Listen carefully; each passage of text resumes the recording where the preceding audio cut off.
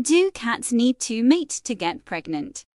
Cats, like many animals, need to mate to get pregnant.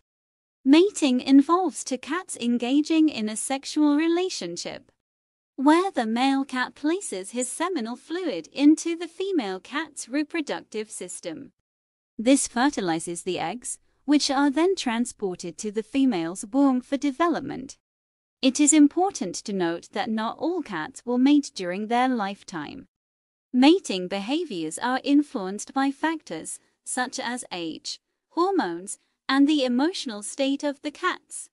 Some cats may mate year-round, while others may only mate during specific times of the year or during specific events.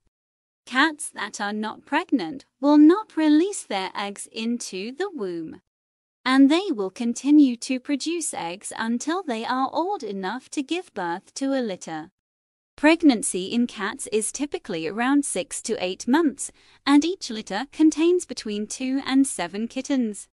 In conclusion, cats need to mate in order to get pregnant and raise a litter of kittens. The process involves sexual interaction between a male and a female cat, with the male releasing eggs, which are fertilized in the female's reproductive system.